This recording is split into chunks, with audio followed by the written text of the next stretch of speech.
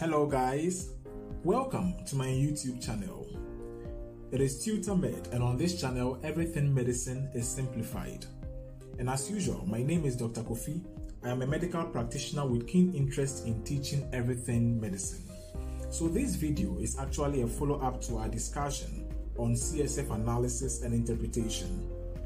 In this video, we will see some questions and answers on the interpretation of CSF analysis results or reports to help consolidate our knowledge on the topic.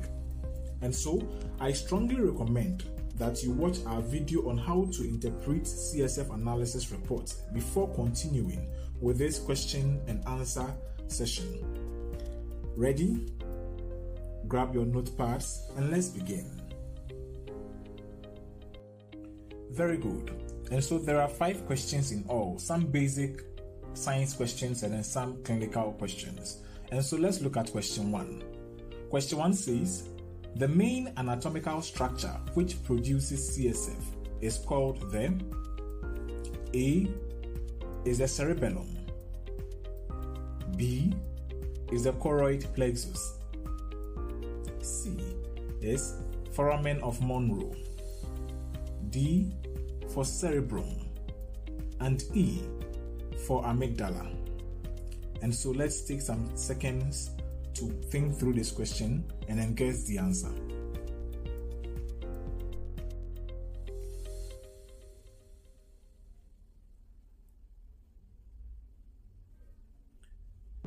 And so if you are thinking that the answer is option B, choroid plexus, then you are right. Now, this is a picture of the sagittal section of the brain, the brainstem, and the upper part of the spinal cord. The first option, cerebellum, is a structure located here behind the brainstem. This part of the brain is responsible for coordination, equilibrium, and balance. It does not produce CSF. Then let's skip option B, and go to option C. The foramen of Monro. What is this foramen? Now, from our previous video, you know that this is the lateral ventricle. And actually there are two lateral ventricles, if you remember. And then this is the third ventricle. I labeled the lateral ventricle as LV and the third ventricle as TV. Now, the CSF flows from the lateral ventricles into the third ventricle through the foramen of Monro, as I have indicated with this red circle, the foramen of Monro. So the foramen of Monro is the foramen through which the CSF flows from the lateral ventricles into the third ventricle, and so it does not produce CSF. Then option D, the cerebrum. The cerebrum is that part of the brain which is made up of the frontal lobe, the parietal, the temporal, and the occipital lobe. And so the seat of consciousness is there. The cortex which interprets visual images is there. The cortex which interprets memory, hearing are all located in the cerebrum. And so it does not produce CSF. Then the amygdala is not shown in this picture, but it is a structure which is part of the limbic system, the system which helps us generate our emotions. So the amygdala helps us to to feel afraid. The sense of fear is in the amygdala, and it does not produce the CSF. So the structure which produces the CSF is actually within each of the ventricles. It is called the choroid plexus, and it is indicated by this red structure as labeled. So the choroid plexus is in the lateral ventricle. It is found also in the third ventricle, and it is found in the fourth ventricle. Then let's look at question 2. Question 2 says, the greatest volume of CSF is contained within the A, lateral ventricles, B, we have the third ventricle, C, the fourth ventricle, and then D, the subarachnoid space. Which of these options contains the greatest volume of the CSF produced?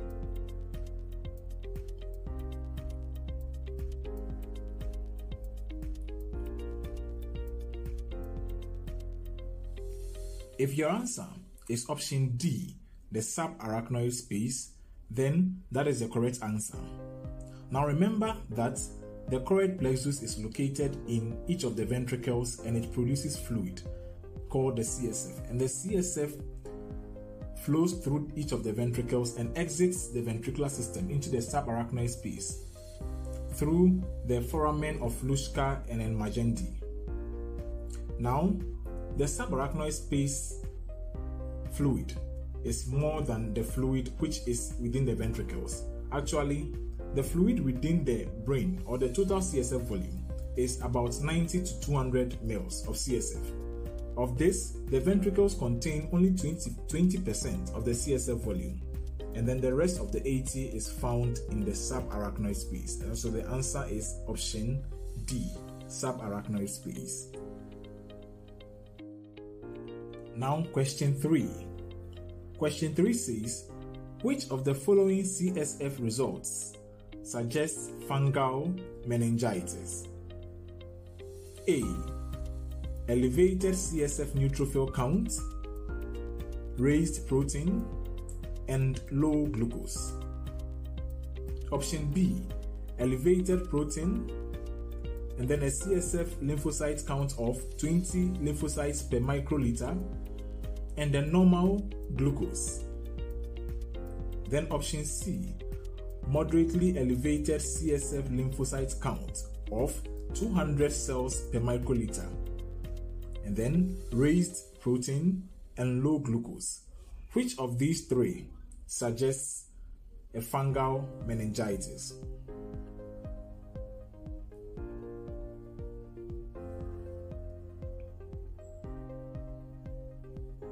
If your answer is C, then that is a correct answer. And so here, basically, like I said in the previous video, we are being asked of the MOCPA-C of fungal meningitis. But they just give us the C component, which is a cell, the P component, which is the protein, and then the G component, which is glucose. And so let's look at A, option A. Elevated CSF neutrophil count, raised protein, and then low glucose. Which type of meningitis do you think this fits? If you are thinking it is bacterial, that is a correct answer. Remember, we said that for bacteria, the cells which will be elevated is neutrophils. Even from our full blood count lecture, neutrophils are predominantly raised in bacterial infections. Then there will be a raised protein level. Why? Because bacteria are able to generate proteinaceous inflammatory exudates. That is how I like to think about it. Then low glucose. Why low glucose? Because the bacteria need the glucose within the CSF to multiply. Then let's look at option B. Elevated proteins, 20 lymphocytes per microliter, and normal glucose. What picture does this fit?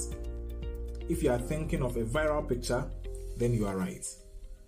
So elevated protein, yes, viruses can give you a normal or elevated protein levels. But the lymphocyte count here gave viral meningitis away. Remember that lymphocyte count can also be found in fungal and then tuberculous. But what made it viral actually is the normal glucose. And so fungal meningitis would have elevated protein, elevated lymphocyte count, but the glucose will not be normal. And so the fact that the glucose is normal, that is what made this a viral instead of a fungal. But if you watch the option C, you'll see that we have an elevated lymphocyte count of 200 cells per microliter.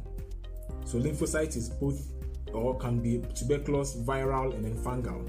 And then we are told that the CSF contains proteins, very raised. So that speaks for the three of them, but the low glucose speaks for the fungal or tuberculous. But the question is asking us about fungal, so option C is the answer. Now let's look at question 4. Question 4 says, which of the following is true about the CSF changes in patients with tuberculous meningitis? Option A. The cell count is often elevated and the cells are mainly neutrophils. Option B, in detecting Mycobacterium tuberculosis in the CSF by nucleic acid amplification test, example, using the GeneXpert test, the sensitivity and specificity are close to 100%.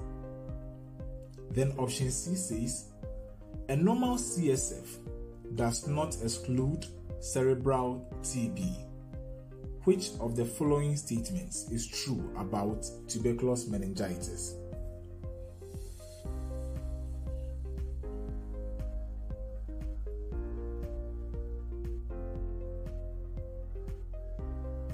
If you are thinking that the answer is C, then you are right. And so, let's look at option A. The cell count is often elevated, alright, but the cells are mainly not neutrophils, they are lymphocytes. Remember that sometimes they can be a mixed picture, neutrophils and the lymphocytes, but normally, mainly, they are lymphocytes. Then option B, in detecting Mycobacterium tuberculosis with nucleic acid amplification tests like GeneXpert, the sensitivity and specificity are not close to 100%. They are almost 50% specific and sensitive, and so close to 100% is a wrong answer.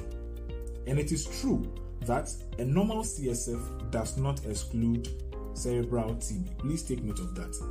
It is true that using the MOPAC, you would have you can have a positive GeneXpert, you can have a positive ZN stain when we stain for acid-fast bacilli, you can have elevated proteins, opening pressure might be high, and all that. But a normal CSF does not exclude cerebral tuberculosis. Now let's look at question 5.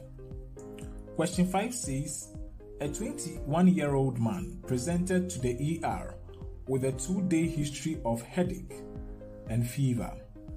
On exam, he had neck stiffness and fever, but no obvious rash or focal neurological deficits.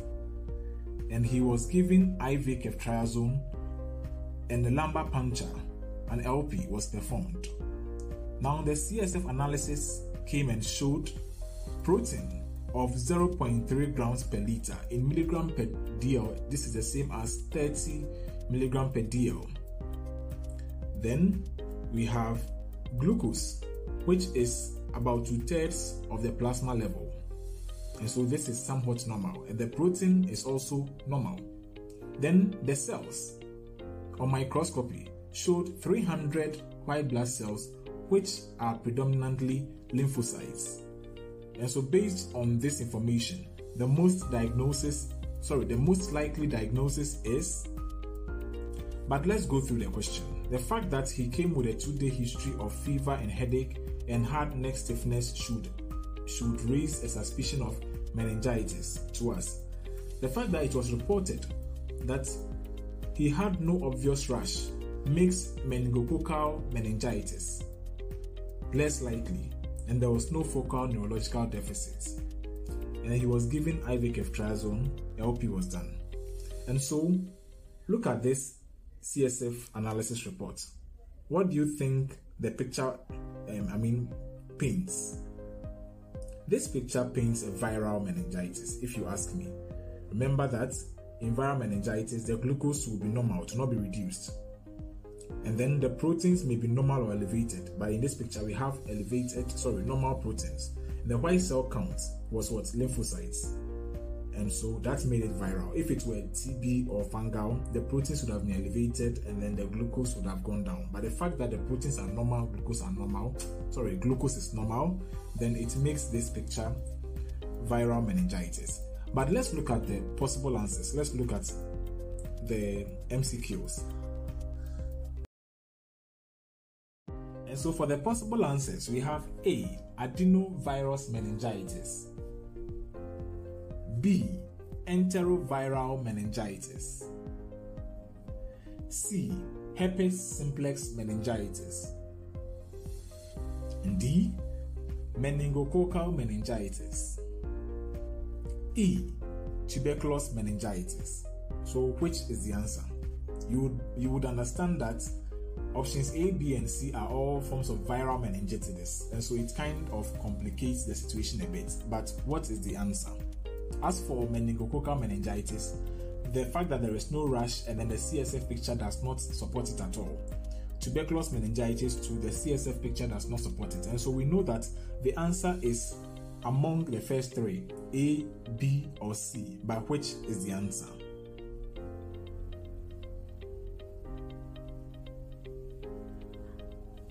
And so the correct answer is option,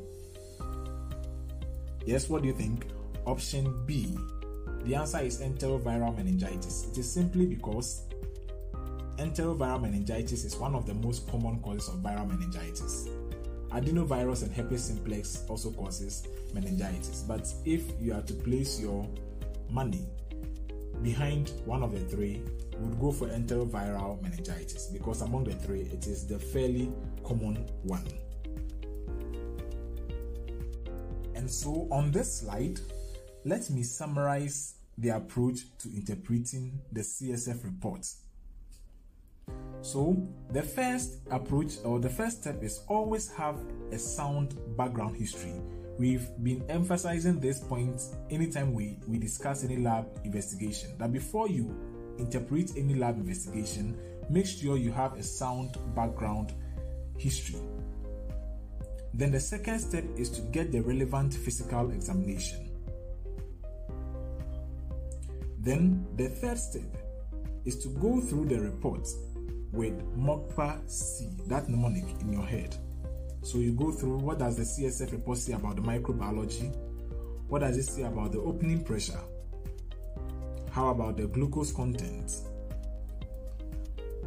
How about the protein content? The appearance? And then C for the cell type and count. By doing this, you would have a fair idea of which kind of meningitis the picture or the CSF report is showing. And it can even tell you if there is subarachnoid hemorrhage using the same principle. And so thank you for watching this episode once again. Please do not forget to like and share this video and subscribe to our channel if you have not done that yet. Bye.